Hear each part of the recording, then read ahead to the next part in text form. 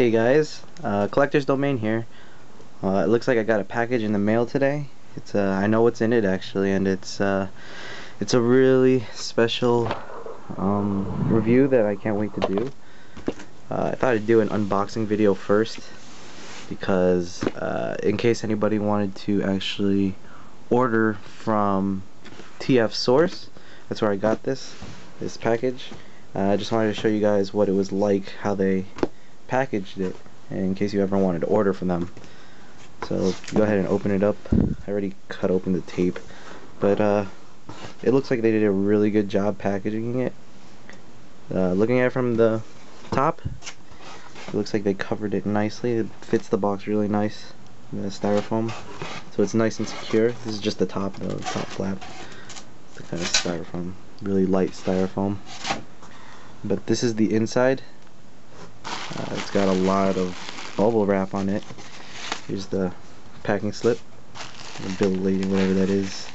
A lot of styrofoam. Yeah, because I ordered mint, so I had to pay a few extra bucks for it. But because I've ordered from them before, from not mint, like C9 or something like that, and it was shipped decently, similarly shipped. But this time I went for the mint because it's brand new, and it looks like they did a really good job packing it. So let's take a look inside. I know you guys are going to be excited when you see it.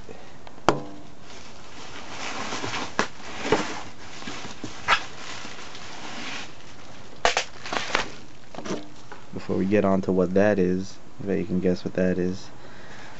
This is the inside of the box. It looks like they just cut a couple pieces of styrofoam and made it fit the box. Nothing standard, it just looks like it was a freehand. Like it's not an actual box, it's just 4 pieces of styrofoam cut up and put in there. Nothing special about the box, I'll just put that away. They did a pretty decent job. Let's cut this one open, yeah?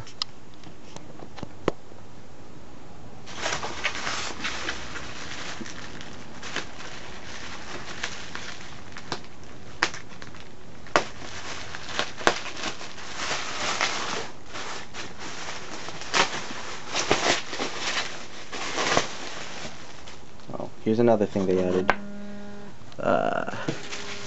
They actually put it in mailing boxes. Another sleeve to protect it even more. And here it is. Ready? This is gonna be part 2 of my review. Da, da, da, da, da. Look at that. X Transbots XPO1 Destroyer. Oh my god, this thing's beautiful. I haven't opened it yet at all. This is my first time looking at it, putting my hands on it. Here we go. Just a quick look at this because it's going to have its own separate review. It's in a plastic slip. I'm not going to touch that yet. It's going to sit over there. This is the box that TF Source also covers with it. Standard box, but it's a sleeve and it helps the from scratching. Anyway, this is going to be the first part, and this is why, main reason why I paid the extra few bucks to get mint. They did a really good job at packing it.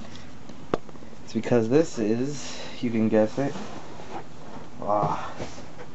beautiful, Encore 20's Devastator. Look at that, G1 Devastator. This is like such a happy fucking moment for me. Look at that. Oh, look, it says TF Source on there. It's another, I forget what kind of sleeve this is called, plastic polyurethane something. But there you go, there's the back of the box.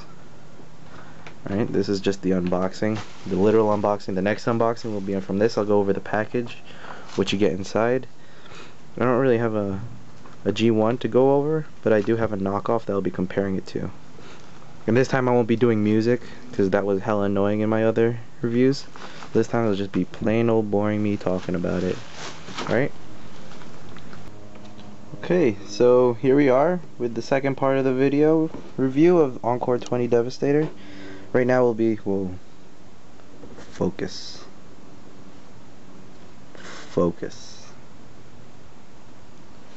Focus.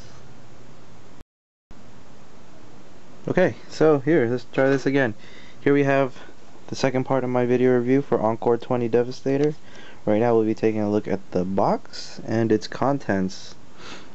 So here we have the box. I took out the insert.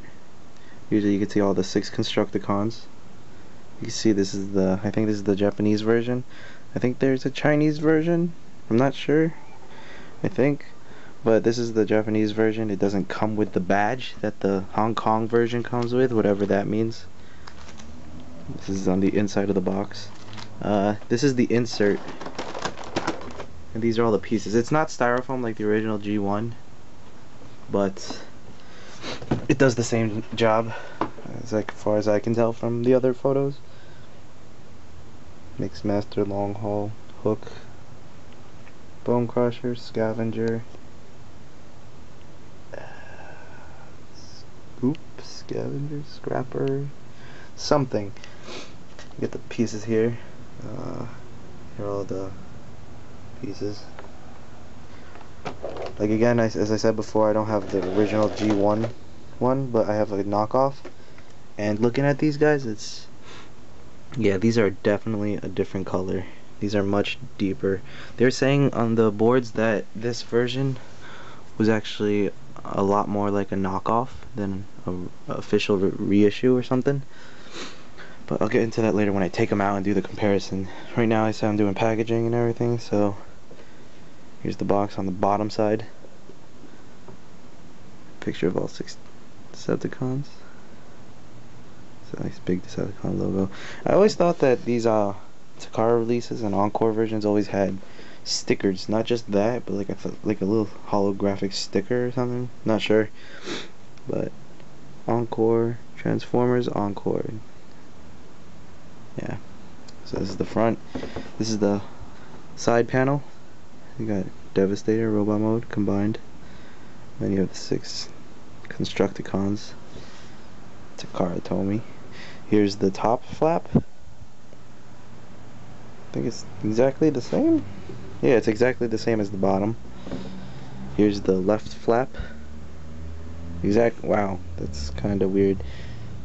It's exactly the same as the right flap. And then the back flap, you got that nice G1 battle scene.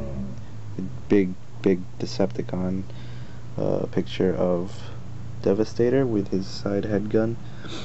That's nice. Fighting the Dinobots, Insecticons, Blitzwing, Astro Train. No, Blitzwing. Just an overall really nice picture.